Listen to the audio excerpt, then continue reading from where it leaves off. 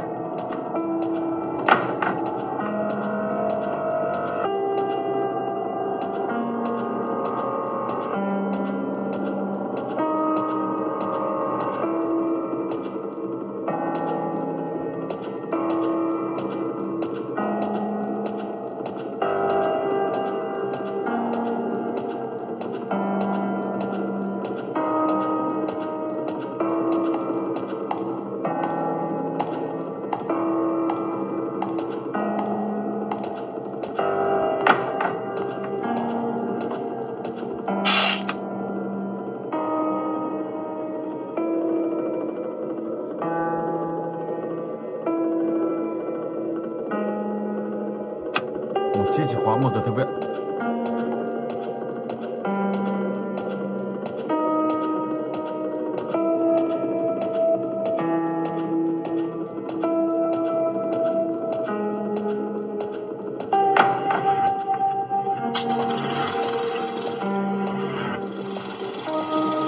Ba một ba hai.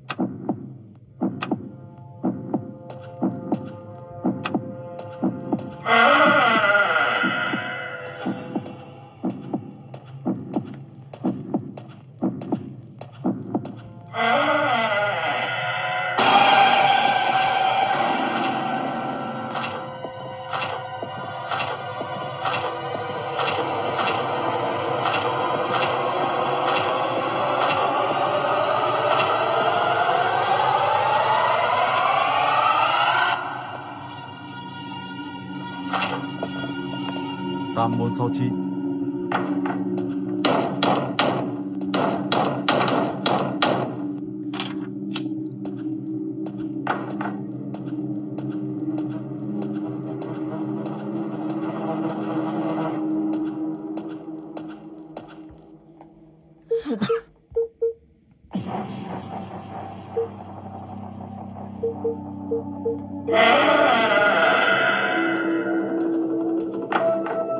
Ok.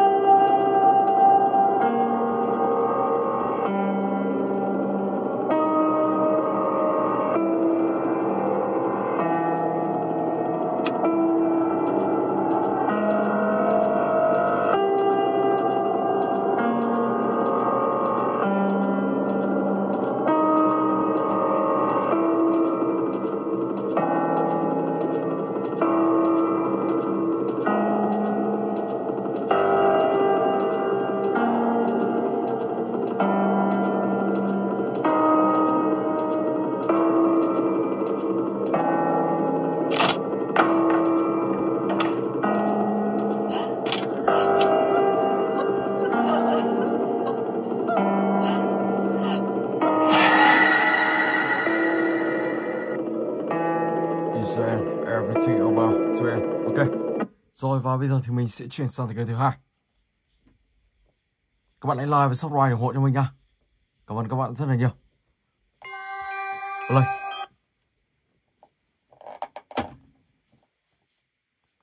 Let's go.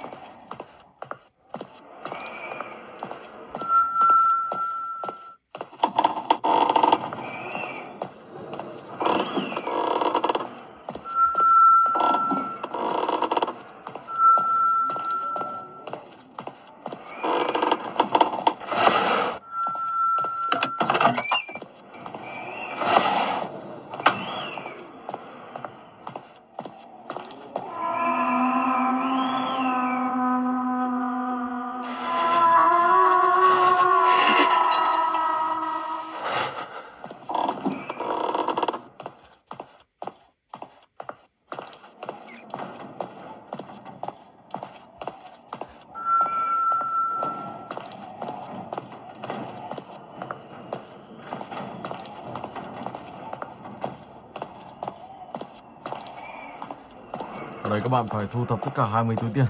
Hiện tại thì mình đã có 12 túi rồi.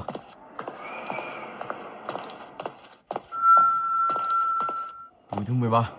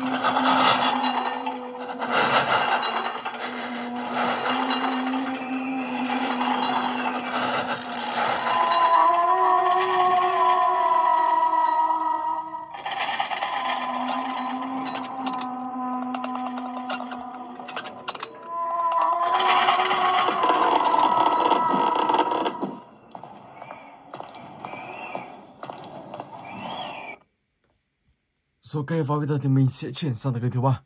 Slendrina, The School. Let's go.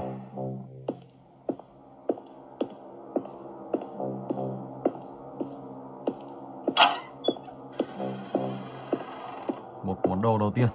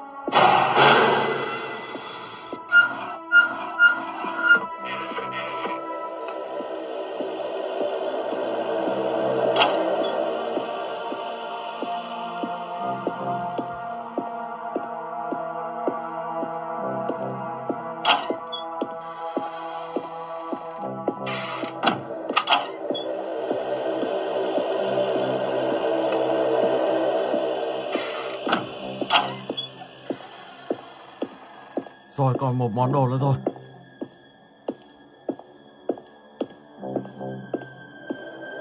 Đây rồi.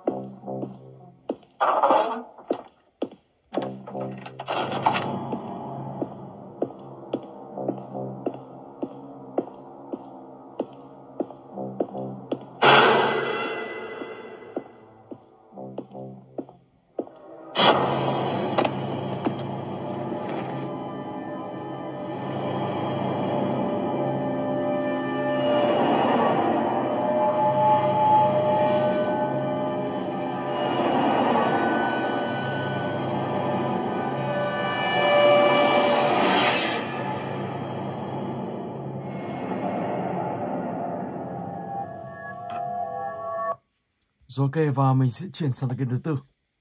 Granny chapter 2.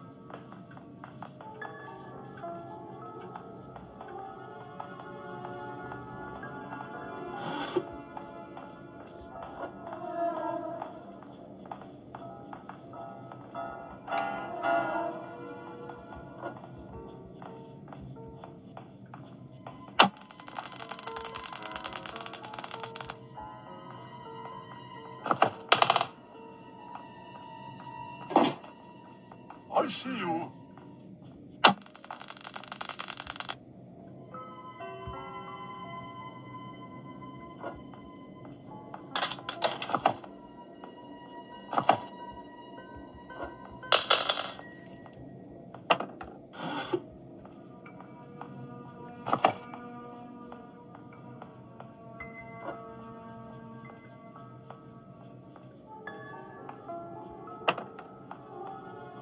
Ở đây các bạn có thể trốn bằng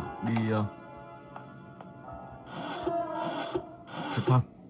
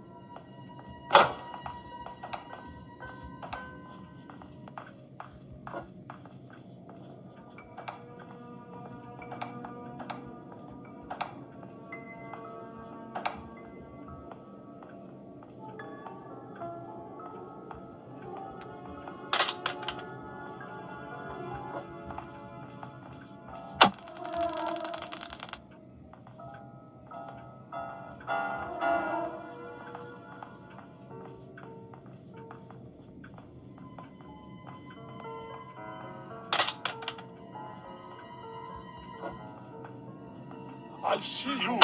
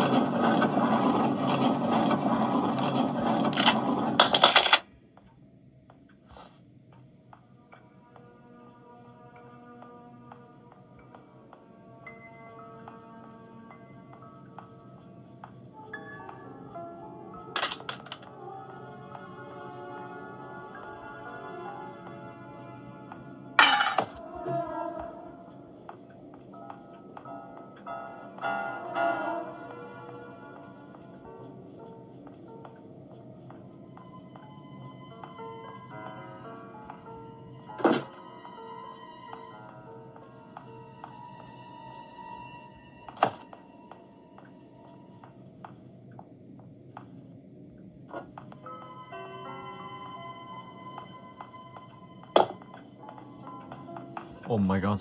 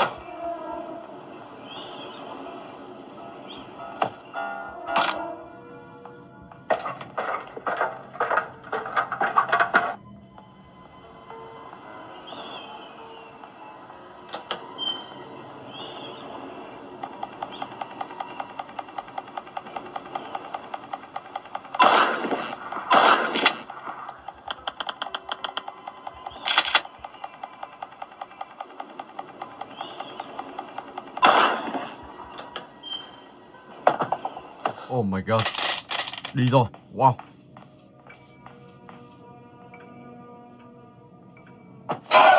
Wow, đi luôn. Rồi và bây giờ thì mình sẽ chuyển sang cái thứ 5.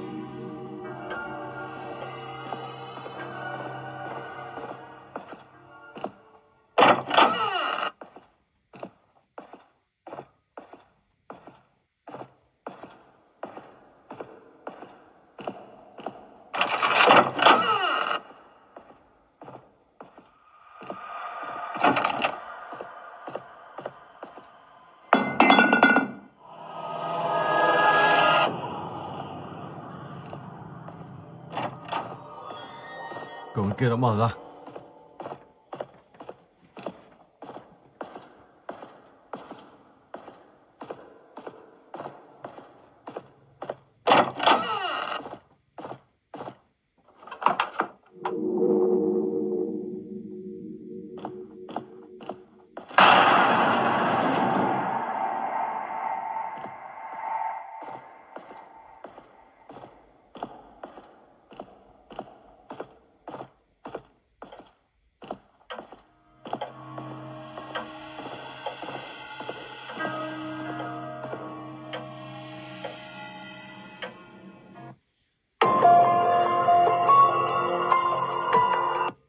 Rồi và bây giờ thì mình sẽ sang tới cái mà 4.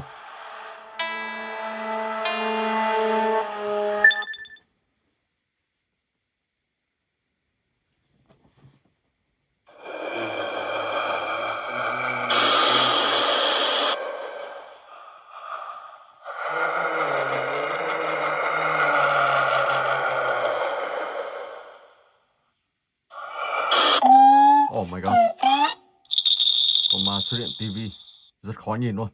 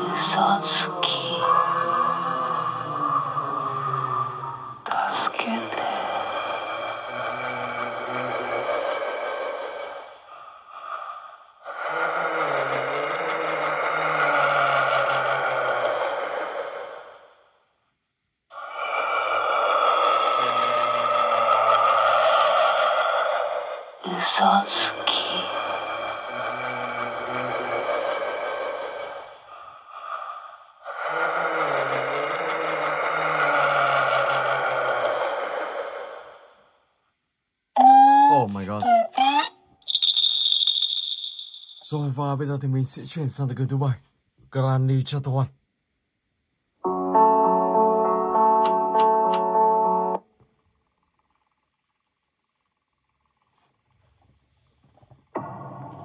One day.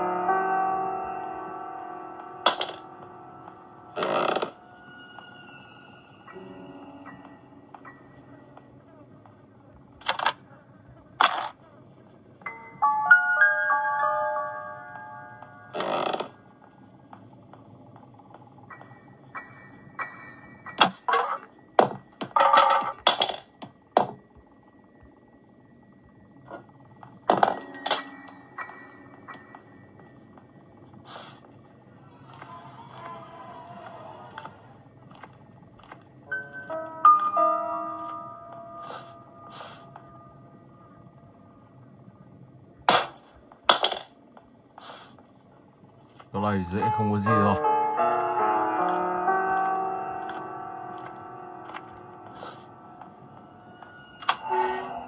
Chuẩn luôn.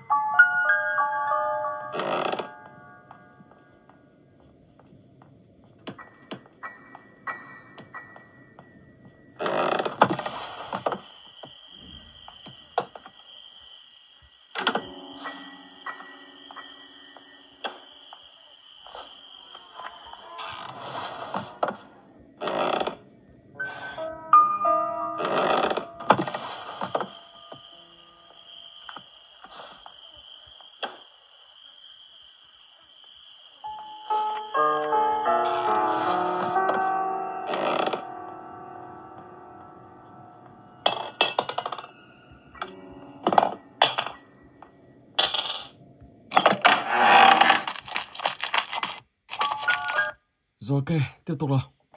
How of Slendrina.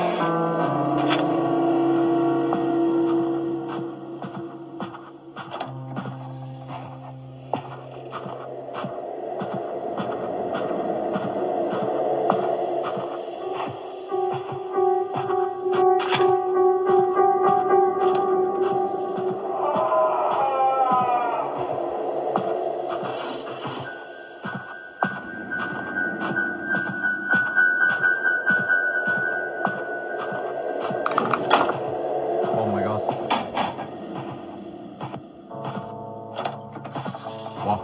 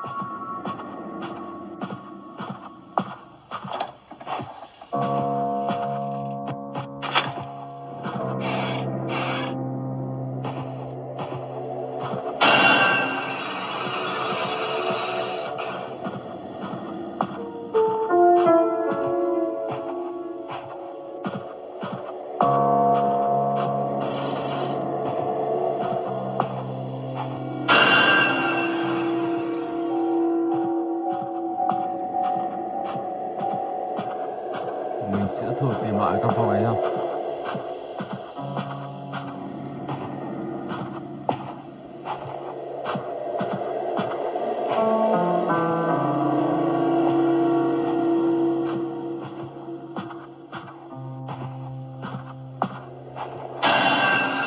my gosh.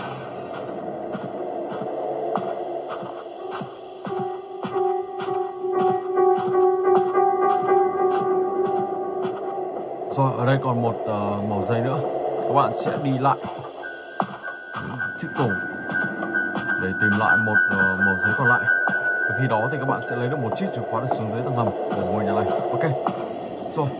Và bây giờ thì mình sẽ chuyển sang cái tiếp theo.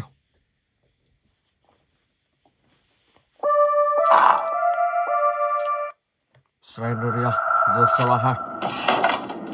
Đây là một tựa game mà khá là khó và khá là khoai. Ở đây thì các bạn sẽ phải tìm tất cả 8 quyển sách.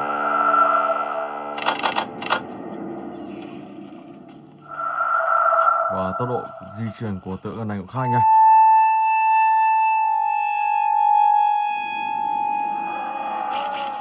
Oh my gosh, một con chi leo mình vào.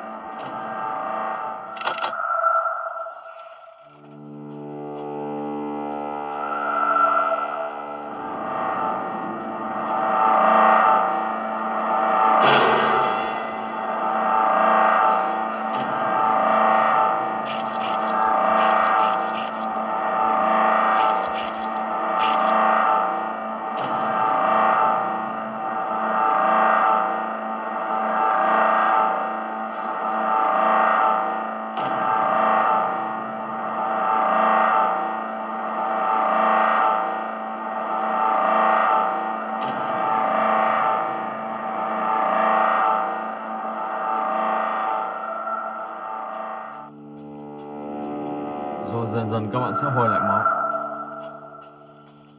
Wow, gặp được con luôn.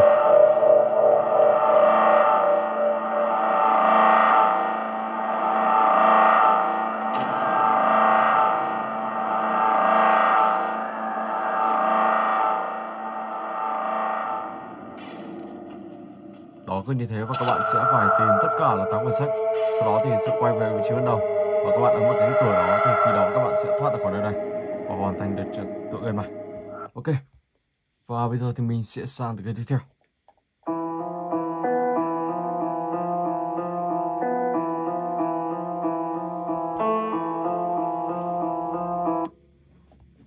Halloween.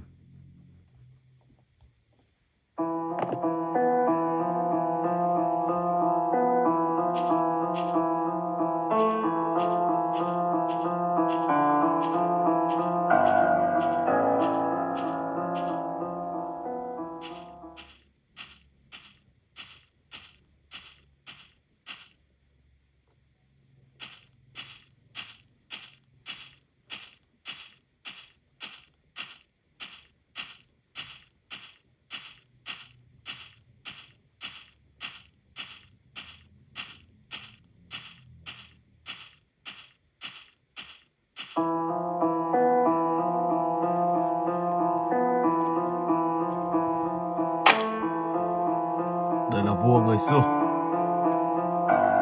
và ông Granny, ông ta đã bị đánh gục. Bây giờ thì các bạn sẽ hóa thân là bà Granny vào tiêu diệt đám người xương này và hoàn thành tựa game này. Ở đây thì các bạn sẽ phải lấy máu đây.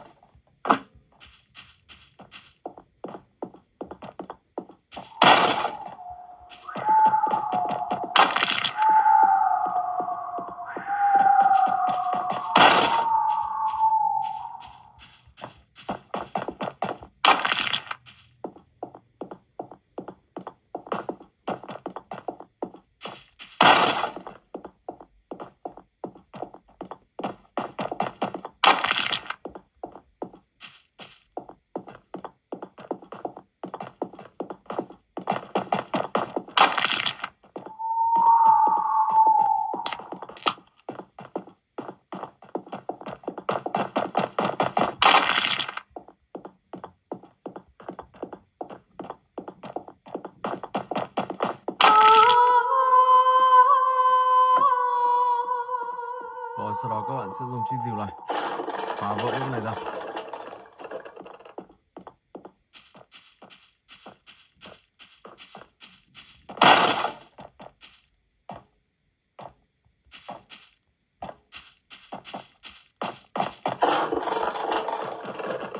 Đâu đây?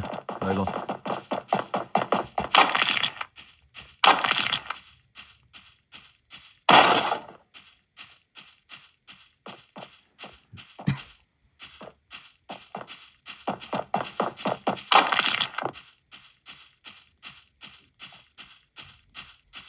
Khi đánh giành tiêu diệt một khoảng thời gian, các bạn sẽ lấy một chiếc búa và chiếc búa đó để các bạn phá vỡ bức tường.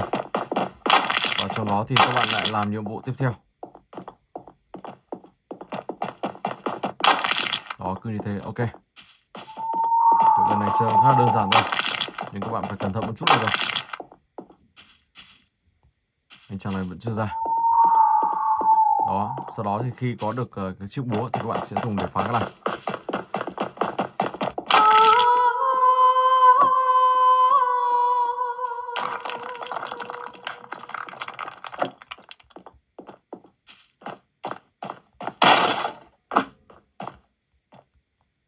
Kiếm một cái thứ để đập vào đây. Need a level.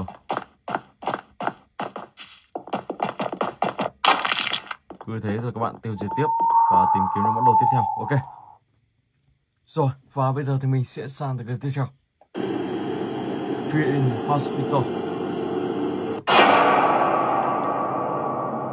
Let's go.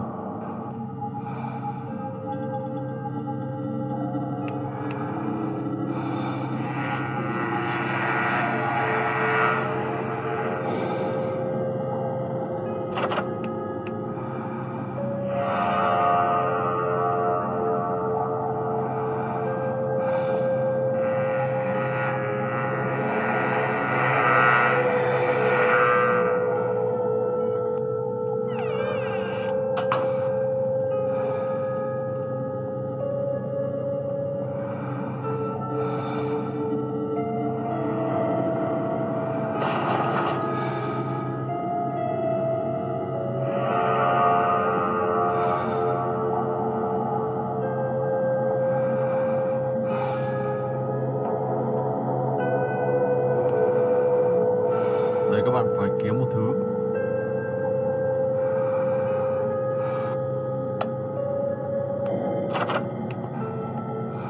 Kiếm một chiếc chìa khóa. Và chiếc chìa khóa đây rất khó nhìn các bạn nhá. Xem nó nằm ở đâu.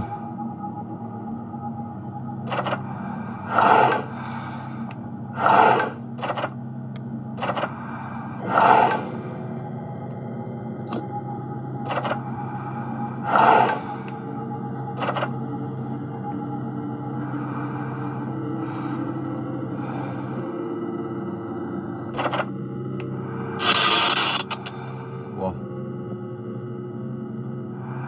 Chặn đường luôn ở đây. Mà không chặn thì cũng không vào được.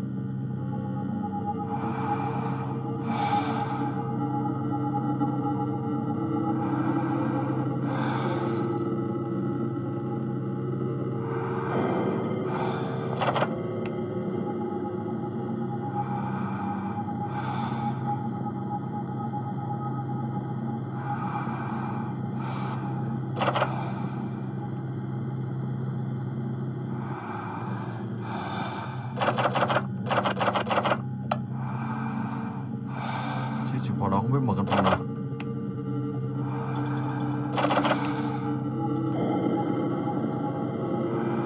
Mình vừa nhặt được một chiếc chìa khóa nhưng lại không biết mở căn phòng nào nhỉ. Oh my god. Thử lại đây xem nào.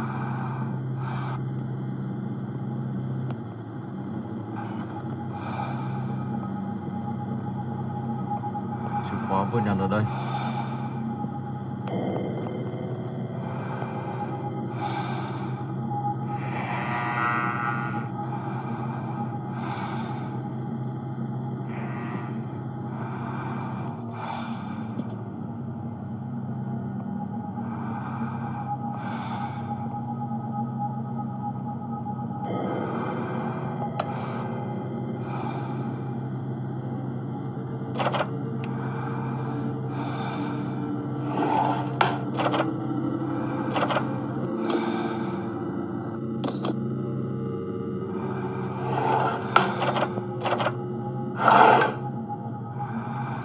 Ok.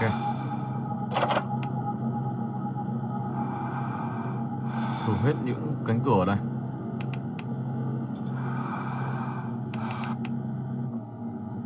Chắc chắn là cửa này sẽ mở ra được. Chuẩn rồi. Sau đó các bạn vào và tiếp tục tìm kiếm tiếp. Sau đó thì bẻ khóa từ cái này. Ok. Rồi vào bây giờ thì mình sẽ chuyển sang cái game cuối cùng.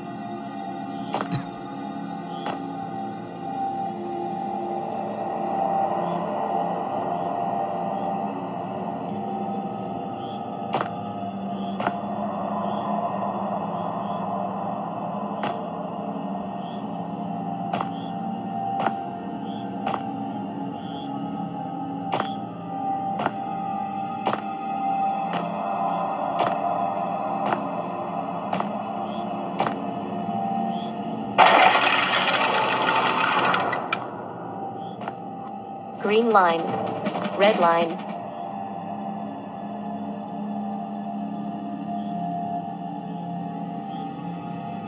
Green line,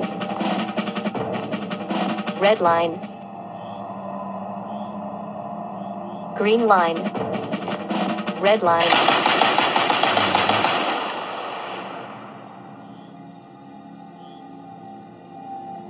Green line, red line. Green line, red line. Wow, còn kẹo nữa mình chết luôn. Wow, oh my god. Green line, green line. Red line. Green line, red line.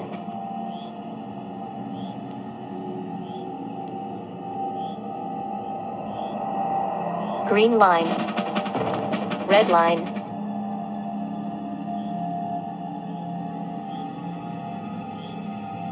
Green line, red line.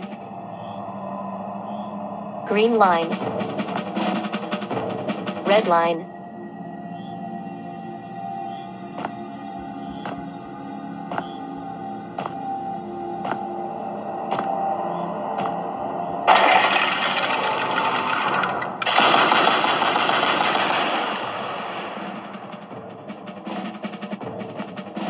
Không biết đi con đường nào để thoát khỏi đây đây. Ở đây có tất cả 4 con đường.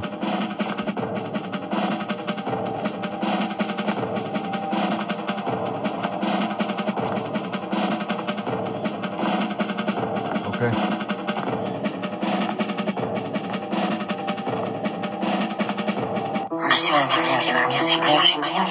Rồi và mình xin phép dừng clip tới này. Hẹn gặp lại các bạn trong clip tiếp theo.